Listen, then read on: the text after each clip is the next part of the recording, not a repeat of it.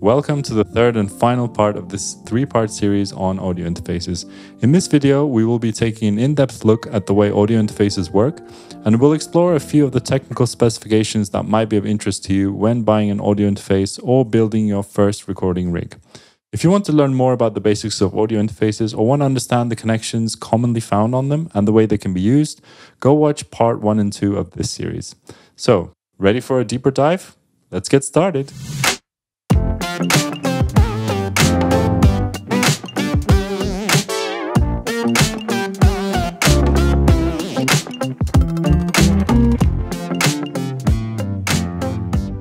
In most recording situations, you will be dealing with three types of analog signal levels going into the audio interface: line level, mic level, and instrument level. Professional audio gear works at line level as standard. Line level signals are the strongest signals used in professional audio equipment, such as mixers, outboard gear, keyboards, and synthesizers. You will usually see line level connections using TRS quarter-inch jacks. Any other equipment that does not operate at line level, such as mics and electric guitars, will need to have their signal boosted to that level, and that's where the preamp comes in. The preamp adds gain to weaker signals to boost them up to a usable standard line level. Mic level signals are the quietest of all. They are the signals produced by microphones and will require a lot of preamplification to be boosted to line level. The vast majority of mic level connections use an XLR plug. Instrument level signals are lower strength signals produced by passive electric instruments, mainly electric guitars and basses. They will need preamplification to be raised to line level in order to interface with other studio gear. Additionally, the output of electric guitars, basses, and most floor effects pedals have a very high impedance, so they need to be plugged into a special high Z input that can match that impedance. Impedance is quite a complicated electrical subject to explain, so listen to this simple audio demonstration. Here's a guitar plugged in directly to a low impedance line level input.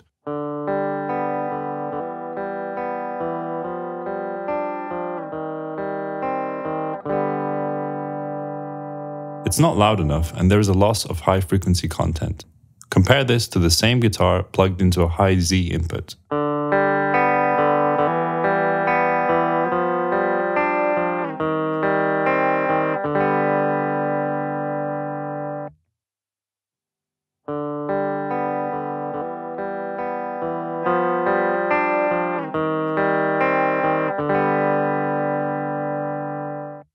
So if you want to connect your guitar directly to your interface, it needs to have a high Z or instrument labeled input. Instrument level connections are mostly made using TS quarter-inch jacks. As is the case with external preamps, audio interface preamps can have varying specs depending on their price range. Better preamps will have a larger gain range, dynamic range, or signal-to-noise ratio, and lower distortion, i.e. more gain, better signal-to-noise ratio, and less total harmonic distortion. Also, more expensive preamps will offer much more features, such as phantom power for plugging in condenser mics, filters for filtering low-end rumble, polarity reversal switches, pads, and so on. You can find more information about these features in our video on microphone basics.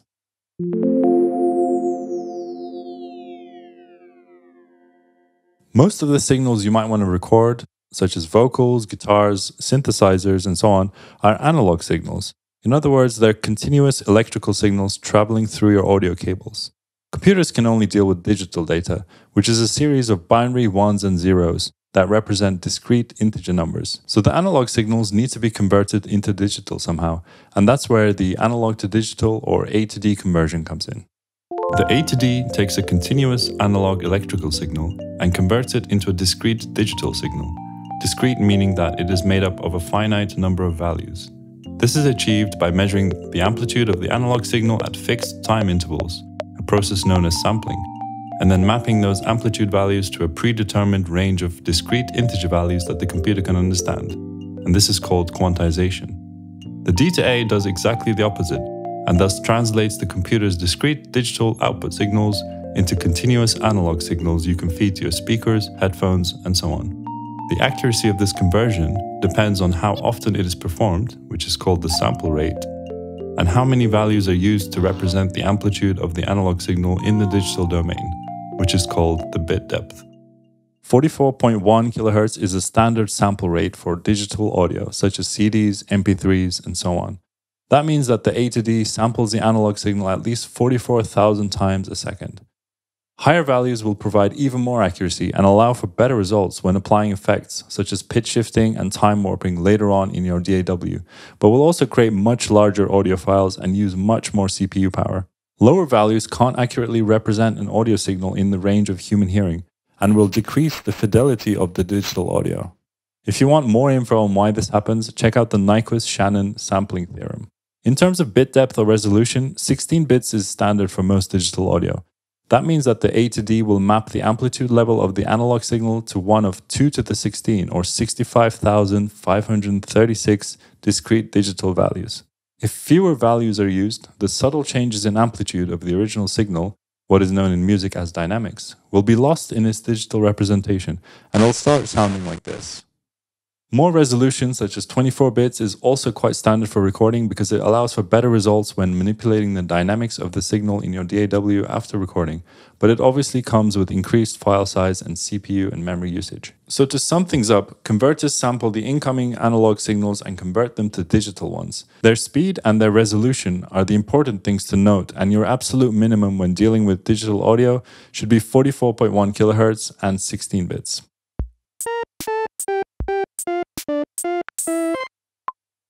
The next thing we need to consider is how fast the interface can perform the conversions and transfer data to and from the computer. A metric that could be useful in helping us figure that out is latency. Latency, or more accurately, the round-trip latency, is the time it takes between the analog signal hitting the audio interface input and finally coming out of its input. That takes into consideration the time it takes for A to D conversion, transfer to and from the computer, and D to A conversion. You should also note that more latency will also be added to your system because of the time it takes for your CPU to actually process that data and apply complex effects to it. Consider the usual case of singing into a mic through an audio interface while using some cool reverb and delay effects in your DAW and monitoring your singing through your headphones. If the time between you opening your mouth and you hearing your voice through the headphones is, say, 1 second, it would feel incredibly jarring and potentially make it impossible to perform. So, acceptable latency is measured in the order of milliseconds. In real life, we are used to some sounds reaching our ears immediately, such as our own voices, or with a slight delay, such as a guitarist standing a few meters away from their amp, which would add about 3.3 milliseconds of latency per meter due to the speed of sound. So, the amount of latency that a person might find acceptable to record or perform with varies, depending on whether you're recording instruments or vocals, and also depending on the preferences and experience of the performer. Generally, latency below 10 milliseconds should be very workable, and the more noticeable and annoying issues arise after about 30 milliseconds for most people. So how do you achieve minimal latency? First, you can try to look at the way the interface connects to the computer. A Thunderbolt, for instance, is designed to provide for better real-time transfer of data compared to USB, resulting in very low latency while recording and playing back lots of channels simultaneously.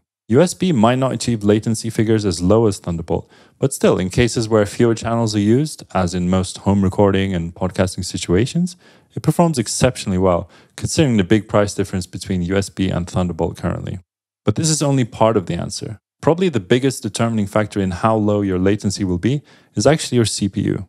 So let's talk about how data is transferred between the interface and the computer. The way an audio interface sends the data to the computer is in small packages of samples, which is what we call a buffer. The smaller the buffer size, the less samples are sent to the CPU at once, but they are sent more often. This is very intensive for the CPU, but at the same time results in less latency. If the CPU can't handle the data because it's being sent faster than it can process it, then you will hear glitches and dropouts. Glitches and dropouts. The larger the buffer size, the more samples we send to the CPU at once, but the more time we allow for it to deal with them, while the audio interface is gathering samples to fill up the next buffer. In other words, we are introducing latency while reducing the stress on the CPU. So, sometimes we might have to accept a little bit of latency to give the CPU some breathing space to deal with all that data we're sending to it. You can see that even if your interface can support very low latencies according to the manufacturer, if you're trying to record multiple channels simultaneously while your computer is also trying to do other things in the background, such as running your DAW, various plugins, and system tasks, your CPU might not be fast enough to run smoothly at very low buffer sizes. So in real life situations, you'll probably experience much higher latency because of the number of tracks you're working on, the number of effects in your DAW, and other CPU taxing processes running on your computer. And obviously the age and quality of your processor also matters. So be careful when looking up manufacturers' latency figures because they often like to present figures that have been achieved while recording one channel of audio with a very small buffer, such as 32 samples, at very high sampling rates, like 96 kHz. If your CPU can't handle working on these sampling rates and buffer sizes for larger projects, you'll most likely be looking at least 4 times the stated latency.